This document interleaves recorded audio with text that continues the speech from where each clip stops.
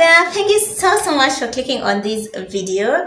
In today's video, I'm going to be sharing with you or showing you my skincare routine, both morning and evening, and I'll also be talking to you about some of the skincare products or ingredients that I have dropped since I got pregnant because they are not safe for my baby. And I hope you enjoy the video. I hope you learn a thing or two. You're going to be doing both the morning and the evening skincare routine. Right now it's morning. As you can see, the sun is bouncing on my skin and I've already taken a shower, so I'll be sharing with you my morning skincare routine. Some things have changed from last time, some products here and there, and that's what I'm going to be showing you. In case this is your first time you're meeting, my name is Mercy and I make content about the lifestyle of a stay-at-home mom, and I also do a video here and there about skincare because it's something that I really love, something that I'm genuinely so much interested. I do so much research. You'd think I own a beauty shop, but for me it's just to empower me and to give me knowledge so that I can make informed decisions when it comes to the products that I put on my skin. And so especially right now that I'm pregnant, I did do a bit more research because there are so many products and there are so many ingredients, and for me I wanted to know what each ingredient is in details and if it can affect my baby or not. And so from that I found some few ingredients here and there that are not actually recommended to use when you're pregnant. So I'm going to be sharing with you all that jazz. Also, as what is it called, caution, I am not I'm a dermatologist. I'm not any like cosmetic formulator or anything like that. I'm just a normal girl who is just genuinely interested in just taking care of her skin. So in case you want to make like proper informed decision, please do your research and find out what works for you. So enjoy the video, guys. I don't want to talk much. Let's go and get this face cleaned. So I have done more videos before, like previously, like the basics of skincare and what have you. So for me, I'm just still following the simple routine. You know, something that I came to realize, at times some of these beauty companies, the one that produce all these skincare products, their aim is to get you to buy so many products, and at times you actually do not need so many products. So for me, my routine is very simple. It just follows the basics, which is cleanse, treat and protect. So I'm going to be seeing all that. If you want more information, I have more videos, please check them out. But for today, let me just show you the product and the routine. In case the video is helpful, please give it a thumbs up and also consider subscribing, okay? So to cleanse my face in the morning, I use the simple moisturizing facial wash, this one. So I just wet my face. I'm going to be using, this is how it looks. It's like creamy white, and yeah, it doesn't have any smell. Make sure I at least wash my face for a minute, 60 seconds. If you want to learn more about cleansers, let me call them cleansers. I have a whole video explaining to you if you're a beginner in skincare, you don't know how to choose the right cleanser for your face. I have that video to really guide you. You can check it out.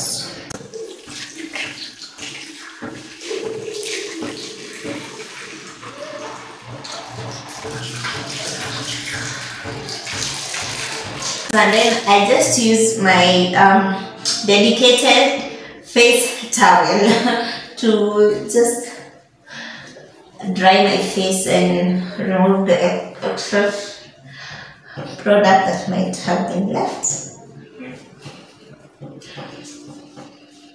Just like that, and then I'm just going to let it air dry. So that's how my skin is looking after cleansing. That's how my skin is looking after cleansing. And the next step is to treat. And here is where we use like the serums. This is like the most sensitive part of skincare, because this is where you treat or you address any issue that you have with your skin. You know, issues like dryness, pimples, anti-aging. So this is like the part of skincare that I always say, do not copy from your neighbor or from somebody else. This should be targeted towards your specific skincare concerns. And for me, my skin is pretty okay. Let me use that word, but it's pretty good. So for me, like right now, my only concern is, you know, anti-aging, you know. And for the products that I'm currently using, I'm using this vitamin C serum. This has been such a good product. I love it. I'd 100% recommend it. And the best part is it is also safe for expectant moms. So the anti-aging aspect is just to, you know, slow down. I know it's coming, it's happening even right now, but I got to slow it down. So I use vitamin C serum, and vitamin C is a very good antioxidant as well. So at times I use that, and other times I use the ordinary. This is actually new. I just bought like a week ago. This is the ordinary resveratrol 3% plus ferulic acid. I have shown you this product before. This is also a very strong antioxidant. So I love to use this during the day, because at times I'm going somewhere and, you know, the free radicals are everywhere, and they're the ones that, you know, contribute to aging, or they fasten the aging process. So if you have an antioxidant, it helps to slow down the whole process. So since I've shown you, you've seen me use this in a previous video, today let's check out the vitamin C serum. Vitamin C you can get from different brands. This is how it looks. See? Yeah, like that. You don't need a lot. And then for the vitamin C, once you use it, like before using they work very well together with the sunscreen, vitamin C and sunscreen. So I love to use it.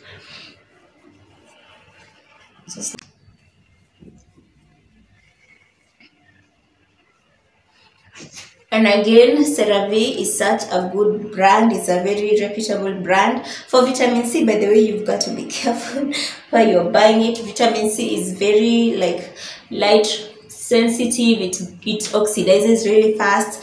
So like if your vitamin C is in like a clear bottle, you should question that, because vitamin C is degraded by light. So you need it in like an amber bottle or like a tube like that one. Yani, just do your research. Do your research. Don't waste your money thinking I'm getting the benefits of vitamin C. Yes, there is no vitamin C. So for me, the brands that really I incline more towards, and this is informed by the research that I've done from those doctors on YouTube. They're actually dermatologists, board certified dermatologists, right?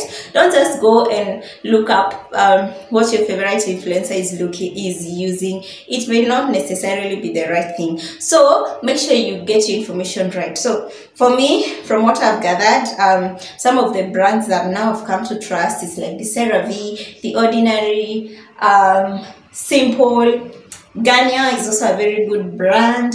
So yeah, those are some of the products, the companies that I mostly get my products from. So after that stage of treating, we now go to protecting. Now during the day, what are you protecting our skin against? Number one, dehydration. So you've got to get your moisturizer.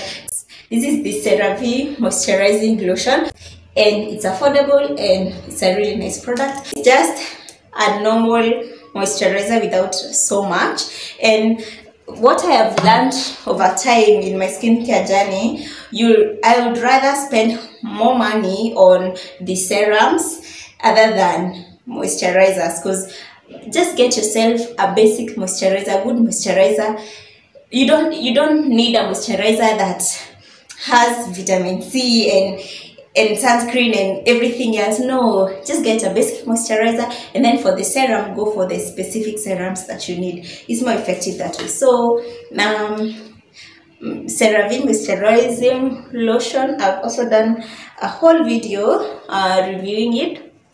You can check it out. So this is the first product in the protection stage that we use. It's really moisturizing, by the way, really moisturizing, and no smell. Like, it's just a good product.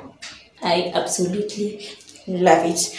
When it comes to the next ingredient is sunscreen. So since I got paged, if you know about sunscreen, you know we either have the chemical sunscreen or the mineral sunscreen. Okay, we also have combination that have both mineral and chemical. So when it comes to sunscreen, as I was doing my research, I realized most dermatologists really do recommend to use a mineral sunscreen when pregnant, but that doesn't mean that chemical sunscreens are bad. No, actually, you can still use it. So the concern is that some of these chemical filters that are used in chemical sunscreens are actually absorbed in our blood system, and so it may reach the baby and they don't know the effect, or they don't have enough data to show like a chemical sunscreen can do this to the baby. Again, for pregnant women, you know, you can conduct an experiment on a pregnant woman to just see how their baby will turn out. It's unethical. So what happens, they just use the existing data to advise people on what to use, but chemical sunscreen are actually safe. There's that concern of, okay, how about this that is being absorbed? It's just a concern, you know. So for me, I felt to be on the safest side, why not just use the mineral sunscreen? Mineral sunscreen do not get absorbed to the blood system, and they just work by reflecting the UV rays. That's how you get protection from the sun. So I figured, you know what, I want to be on the safest side. So I changed. I stopped using chemical sunscreen to mineral sunscreen, and the one that I'm currently using is Solar Care. It is really moisturizing, guys, and this is how it looks. So that's just one of the things that I changed in my morning routine. I was like, you know what, I'm not going to use the chemical sunscreen anymore, but they're not that bad. You know, the choice is yours. Please do your research. Again, do your research and decide. But I found this is so easy. I'll actually be using this even after I'm done with all these pregnancy manenos, because it doesn't leave a white cast. It's so moisturizing. So I think I'm still going to be using this even after pregnancy. See that? And there's no what is it called, white cast. So that's how my skin is looking in the morning. That's my skincare routine. It's very simple in the morning and even simpler at night. So I'm going to be showing you what I use at night. Hello guys. So for the evening routine, we're going to start by again cleansing our face. I'm going to be using the Garnier Skin Active Pure Charcoal Cleanser. So actually I use these two interchangeably because I feel both of them are great products. So, and this is how this one looks.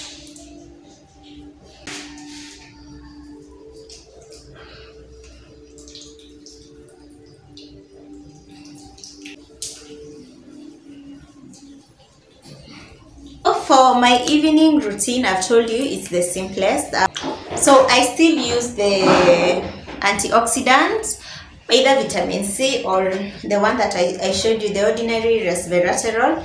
But what I dropped before I got pregnant, at night I used to use retinol, and I had been doing that for maybe about 3 months or something.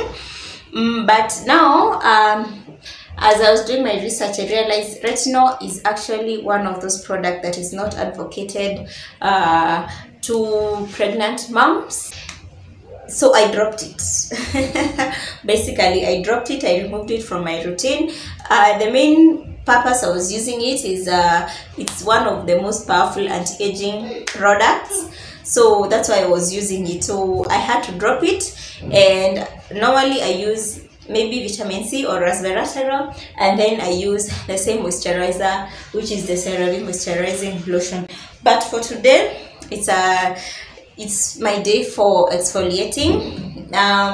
Normally I do chemical exfoliation, and according to my research, it's still safe. It is safe for pregnant moms. What I'm using currently is the ordinary lactic acid. This I do, honestly, to be honest, I think I do once in 2 weeks. Let me switch off there. Yeah, once in 2 weeks, that's when I do it, and this is how it looks. So you do not have to do anything else. And when I apply, I'm just going to go to bed. Like, I do not need to use any other products. So I'm going to use overnight, and then now tomorrow this is how it looks. It's like, which color is this? Yeah, that's how it looks. And I love it because it is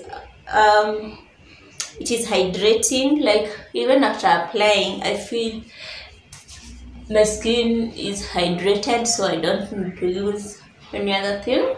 And it's also a product that can it's an anti-aging ingredient. So as much as I shall stop it, as much as I'm missing out on the benefits of retinol, at least lactic acid is contributing to some extent towards anti-aging, and I love it. I love the way it feels on my skin. Again, moisturizing, I like to moisturize my lips, and for the longest time I've been using this Camex lip balm. So yeah, that's what I've been using on my skin so far. For my balm, I use this. I think it's part of skincare. Let me just mention it. I use this, the Palmer's cocoa butter formula for stretch marks. This is what I have been using, and actually I even used it during Asha's pregnancy, but let me just say, for me personally, it didn't like work 100%. I still got some stretch marks here and there, but probably they would have been worse. I don't know, so I'm still using it this time. But for stretch marks, actually it's more of how your body is, you know, like genetically. There's some people who will use nothing and they won't get stretch marks. There are others like us, you try the best products in the market and you still get them, but maybe it reduces the what is it called, the appearance. Actually it says it reduces the appearance, so maybe it would have been worse, I don't know. But the sure way of reducing the appearance is making sure you hydrate very well, and when you feel itchy, use it. Yeah, when you feel itchy, use it instead of scratching your skin. So let me see you on my next one. Tell them to subscribe to our channel, and we're going to be seeing you on the next video. Bye guys.